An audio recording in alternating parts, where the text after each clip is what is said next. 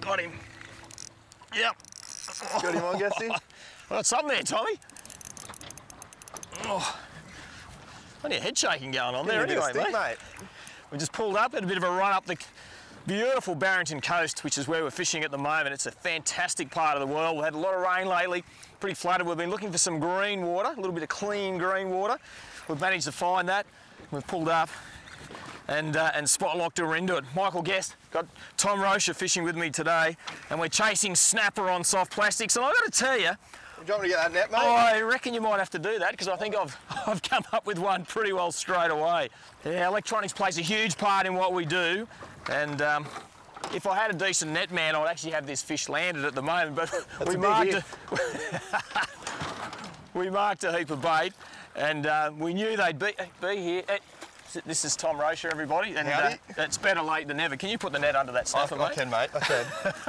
It's about the most unorganised snapper fishing we've ever done, you and I, but I think so. I got to tell you, that's a great way to start. So I had a couple of choices on what lure I was going to use. So we're talking snapper on soft plastics, and I thought I'd go with a paddle tail style lure. Come out of there, look at that. That's a nice fish, mate. Glorious looking fish.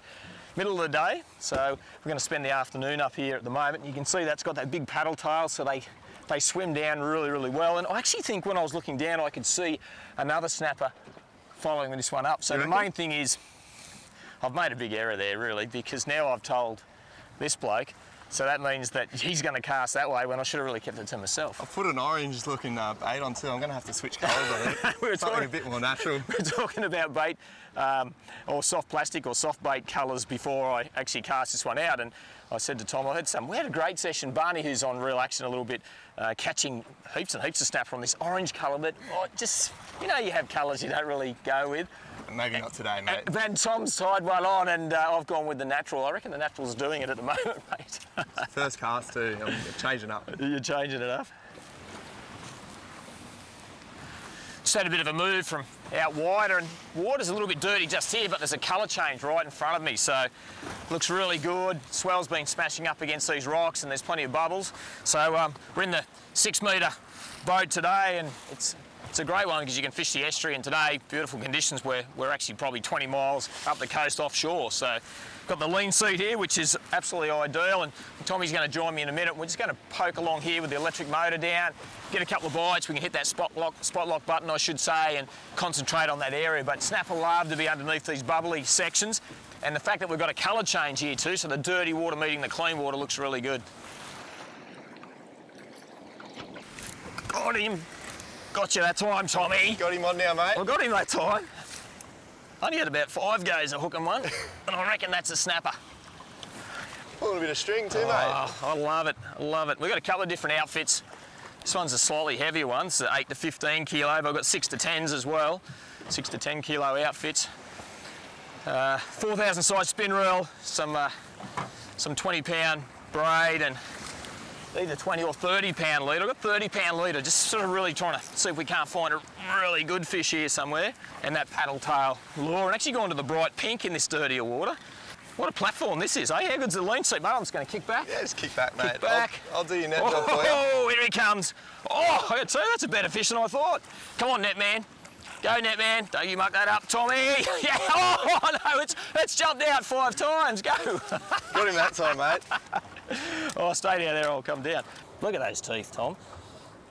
You're brave to stick your finger in there, mate.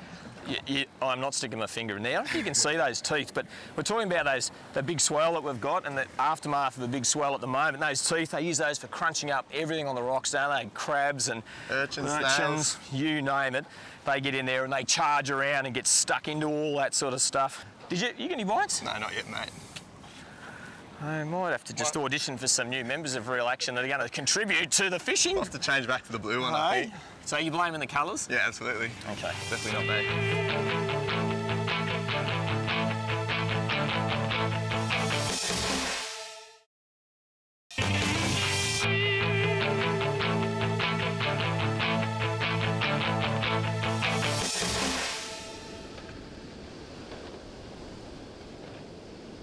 Just going to rig another one of these paddle shads up. Unbelievable scent dispersion, that's one of the big things, especially in this dirty water. So we've got the scent dispersion, we've got the paddle tail for the vibration, and we've got that hot pink colour too, which is going to stand out, which I just caught a snapper on. Just like all these soft plastics, have a bit of a look.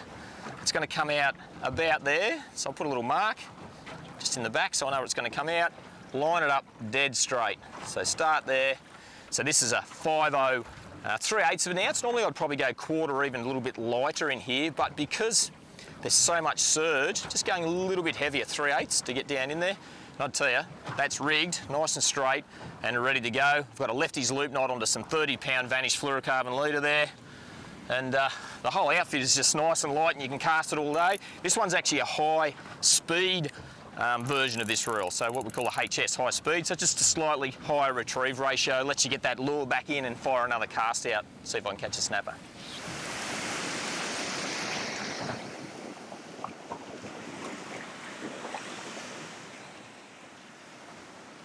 Yeah, that's a good fish, that's a good fish. That's a good one. Better one, Guesty? Yeah. Yep. Go down and grab the net, bud. Oh, come on, bud, come on. Oh, I got colour there, Tommy.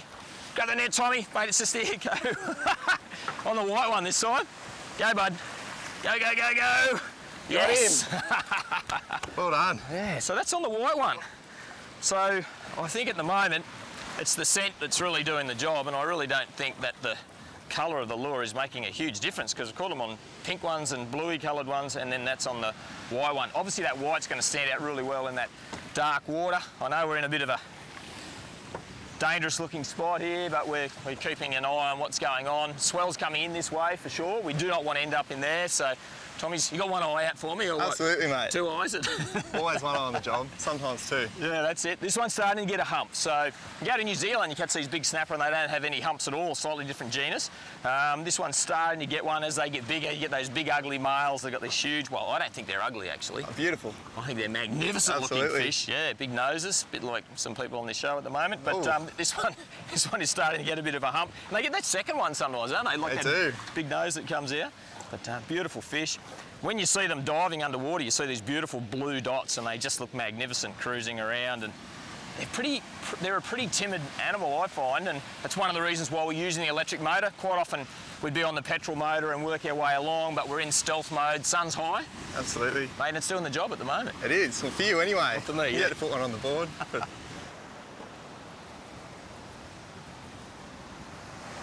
Yep, right there. Got him on there, Guesty? Yeah, I had a couple of bites. They travel in big schools, especially fish, so this is slightly smaller fish. What I'm going to do, I'm going to lift that fish up, but I'm pointing the rod down like that, so I don't break the rod. Lift him straight up, didn't need the net for that one. I've got to tell you, if you're going to eat a snapper, and they are a fantastic eating fish, they are a great eating fish. Oh, hey. I know you're not excited about it, but that's probably the size to eat right there. It's what we call a pan-sized fish, and you know what? I might even keep this bloke, and I'll bleed him, look after him, put him on the ice, and he can go home for dinner. But just goes to show, a small fish like that, that's that 6-inch paddle tail lure is totally disappeared right down his throat. So it just shows you the appetite they got for even a small fish like that. So quite often you've got to scale down in your lure size to catch these smaller fish, but I've got to tell you, that's a 6-inch lure, and as you can see, there's not much of it left.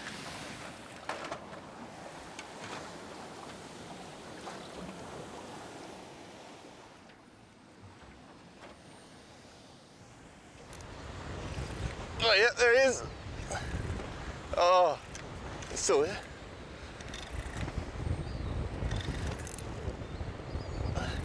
got him on here, Guesty. Oh, that's a go, mate. That fish was down a little bit deeper. Last couple have come sort of right off the top, but let that sink right down and just grabbed it off the bottom. Another pan-sized fish.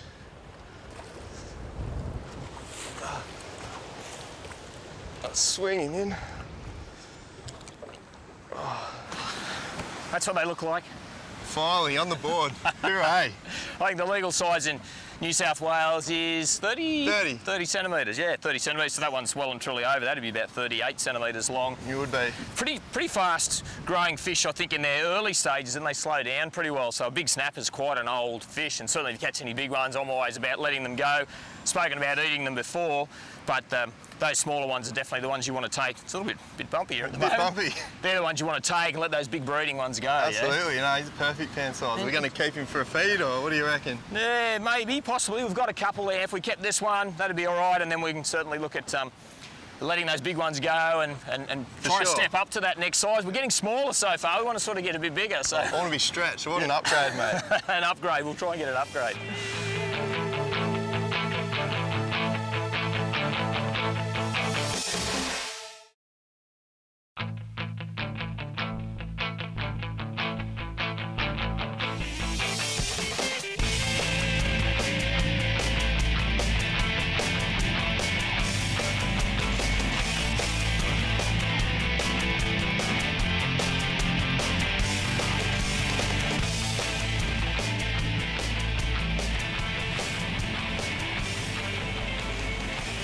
Oh, yes, that was a good bite. Come on.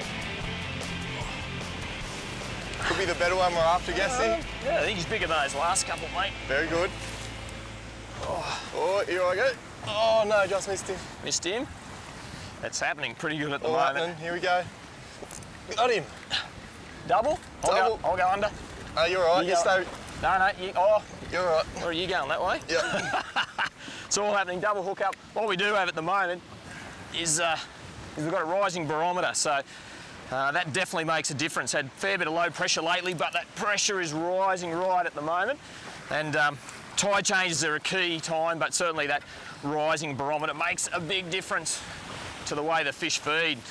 And I think you might just have me if we're guessing. competing, I reckon I might have.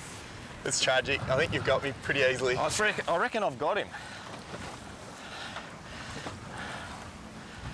There So you can be the judge at home. People at home can be the judge, both on the green and orange paddle shed. Well, if you hold yours right out, just goes to show you that schools of snapper like this, they're in different sizes, and the gear that we're using, you'd catch these fish on slightly lighter tackle again, but we're just hoping, you never know, we're just hoping that that next size fish is just around the corner, and you've always got to be prepared for that big one. I've got a feeling it is, mate. It's coming. Yeah, and it's too nice. especially in this sort of country where it's rough and ugly bottom. You look at the sounder, you can see we're on a little bit of sand here, but just in there's all sorts of pinnacles and rocks, and the fish are ready to dust you, and that's another reason why we use fluorocarbon leaders. We use everything we can to still get the bite. You've got to fish light to get the bite, but you want to give yourself as much chance if you do sort of touch anything underneath, and that's where fluorocarbon's so good, because it's a super tough leader.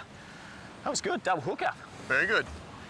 All right, I'll get the jig head out of this bloke's mouth and we'll let him play and swim off, and hopefully I'll catch him another day. Off you go, buddy. Oh dear.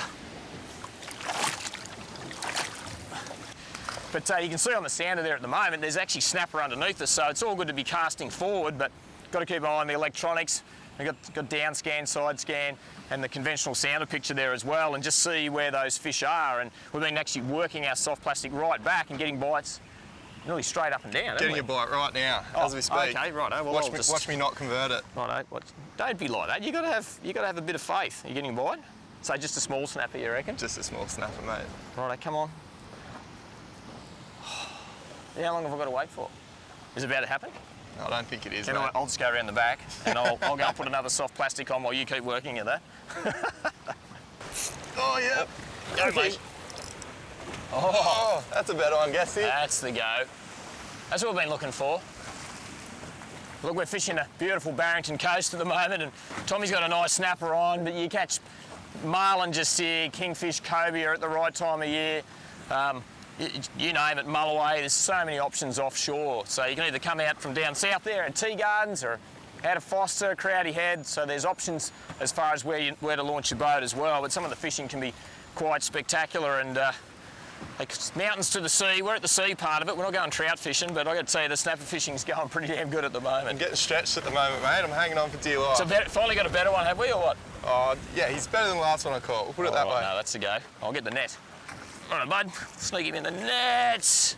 Yes. All right, it's an upgrade. He's an upgrade. He is an upgrade. Oh, bring him over here. All right, mate, grab hold of him. You got him there for me, mate? Yeah, so that one's come out from underneath the tuna. There's all these tuna and bonito. I caught a bonito a little bit earlier. Bring him over here, Tommy. So these fish are no doubt schooling underneath. We can see them on the sounder there. And they're schooling underneath and sitting underneath the tuna. The tuna are chopping up the bait fish, and they miss a few bits, which is always good. And that natural burley trail is just fluttering down, and these fellas, as you get closer to the tide change later in the day, later in the afternoon, they'll come right up really high. And actually in these wash zones at times, you'll get a bite, slap, the lure will hit the top and crash there straight on. So they will come up a long way, and I reckon that's what these fish are doing. Marine Rescue New South Wales has more than 3,000 volunteers to help keep you safe on the water. You can log on with your local Marine Rescue base when you're heading out. You can call them back to check your marine radio is working. Best of all, they'll come to your rescue if you break down or worse. It costs a lot to provide this world-class service, so make sure you support your local volunteers whenever you get the chance. Marine Rescue New South Wales, volunteers saving lives on the water.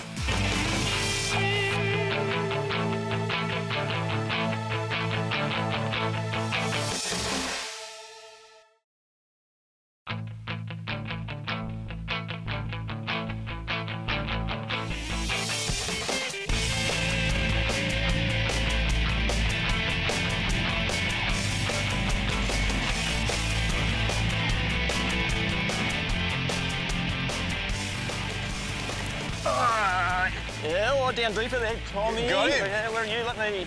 I'll come under you, come under me, mate. Amazing, I'm looking down there with the sun. He's trying to see these fish, and it's quite murky, and he's not... Oh, he's having a bit of a go, this bloke. He's not doing too much. I reckon I can just pole him up there. No net for this one, Tommy. Yeah. Yes, mate. Oh. And I honestly don't think it matters what colour today. You just have those days where they're absolutely on what we call on the chew, and I reckon that's one of these days. Beautiful sized panfish, sort of ranging from that, I guess the smaller one's been 1.5 kilos up to about that sort of 3 kilo mark. Yeah, he's somewhere in the middle Just great snapper fishing. You know, I know it's all good to see a great big one, and we hope we might see one at some point. There's still time. Yeah, I tell you, this is just really good fun. As I said before, be careful. We're pretty safe where we are here, nice deep water. And I'm just blown away how good our electric motor is doing here, holding us perfectly straight, sneaking along, hitting that spot lock button, parking in the right spot, working the area until Tommy says, what do you say? Come on, mate. So let's get out of here, mate. Let's move it on. Let's move up the wall a bit. Takes too long. Let's move up the wall a bit further. Oh, dear.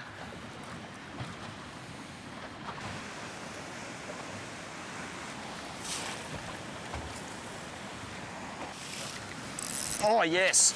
Yes. Oh. Sound like a better hit, mate. Yes. You never get sick of this, I've got to tell you. Oh, good fish. Yeah, it is a good one, this one. Great thing about these outfits we're using today, they're so light, you can cast them all day, and snapper soft plastic fishing is not always as consistent as it is today. Sometimes you've got to put a lot of casts in and cover a lot of ground, so you do need an outfit that's nice and light, ergonomic.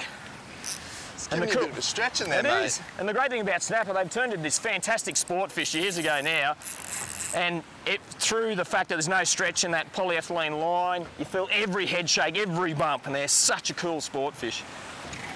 You're right, got the net there, bud? I think we've upgraded here. I think we have I think we've upgraded here, Tommy. Yes, yes. Woo! All right, I might join you down on the pavilion deck. Nice fish, mate. I'll just take the electric controller off. We wanted to show you a bigger one. I wanted to catch a bigger one anyway, just for the fact that I wanted to catch one. I'll see if I can just pick so him I up. didn't really. Well, no, it's nothing like that. I just wanted to catch one because I love catching them. Can you please assist by removing my sunglasses, sir? Absolutely. They're doing a smashingly good job in the sun, but want to get a really good look at him, and look at that. Went for the golden black. We've tried every colour there so far today, and we just wanted to extract one of those better fish. I knew they were there. Saw a few marking on the sounder, and I've got to tell you, that's just awesome. Starting to develop that bump. So very mature fish. I look forward to seeing this bloke swim off, and so we can catch him again another day. Now that's a cracking catch. Have you been catching some ripper fish lately? Then send your photo into our Alfab's Cracking Catch competition at the Real Action Facebook page. To get you hooked up every week, we're giving away a Penn rod, reel and line combo, an awesome Ocean LED underwater light, along with some great gear from Valvoline to keep your marine engine and trailer lubricated. Well, check that out. That is a beautiful snapper out of the bubbles, out of the wash. We've had a fantastic afternoon. Tommy and I are fishing the magnificent Barrington Coast. We found a pocket of water in amongst all this flooding that's been going on. It's been a horrific week or two as far as that goes, but as soon as it's calmed off, we've got out and we've done the job and found some beautiful snapper on big soft plastics. I think I might have just touched you up a little bit. I don't want to talk about it. He's so competitive, this bloke. I'm not competitive at all, but Tom is just crazily competitive. I tell you, Tom Rocher, Michael Guesty, you've been watching Real Action. We'll get this bloke back in the water, and we'll see you next time. Bye now. If you want more tips, tricks, and behind-the-scenes stories, check out the Real Action Fishing Podcast.